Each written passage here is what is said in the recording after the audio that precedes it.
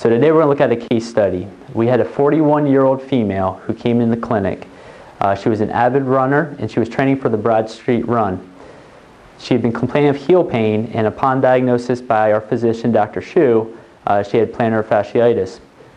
She had been wearing orthotics for years and often claimed she didn't know why she was wearing the orthotics because she really felt no difference. So at her initial evaluation, we tested her barefoot and we tested her with shoes, as well as with shoes and orthotics. In the results, we found that her best gait pattern and where she was most balanced was actually barefoot, and that the orthotics, which is in this column here, actually elevated her numbers and elevated the imbalances in her body. So we decided, along with her physical therapist, myself, and the doctor, that we would train her in barefoot and see how she progressed. This was looking at her swing phase at initial evaluation. Her swing phase, this is actually her barefoot number. This is with shoes, and this is with shoes with orthotics. So she was actually doing well. She was actually more efficient in her swing phase, which means there's less contact time on the ground. She's taking a further stride when she was barefoot. Looking at her stride length, same thing here. What was interesting was her shorter stride was actually in her barefoot, and when she put on the orthotics, she tried to take a little bit longer stride, but then that threw off her kinetic chain while she was walking. So we knew that ideally we would have to keep a shorter stride length while working her, and that maybe her body was best functioning with that shorter stride. So treatment plan, everything that we did, we cut her off of running initially, and then we informed her to stop wearing her orthotics, and all the exercises were trained in either barefoot or with shoes without the orthotics.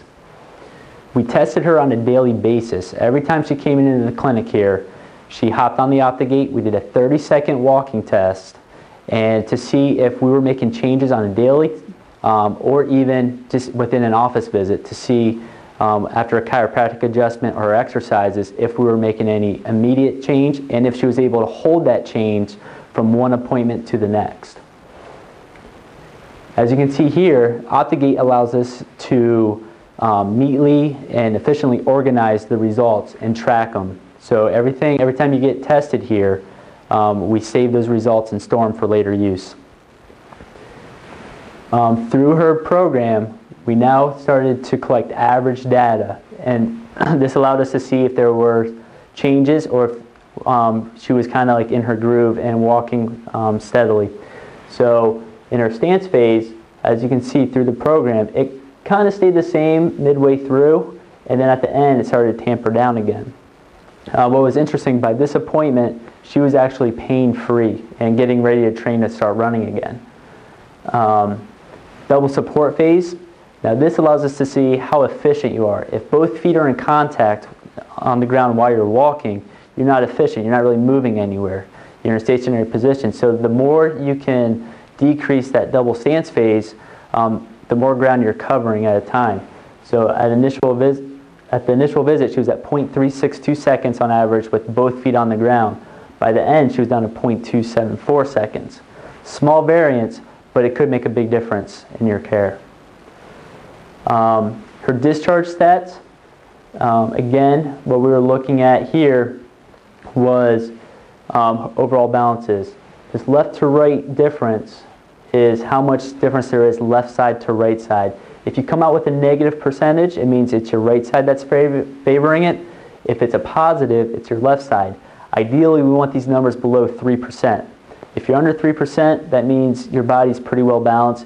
There's always going to be some slight variance that we can't control, but this at least gets us in a ballpark range. So when she came out, she was well under that 3%. Down here in the gait cycles and the acceleration, that all stayed the same throughout her program because she was on a treadmill walking at 2.7 miles per hour every time.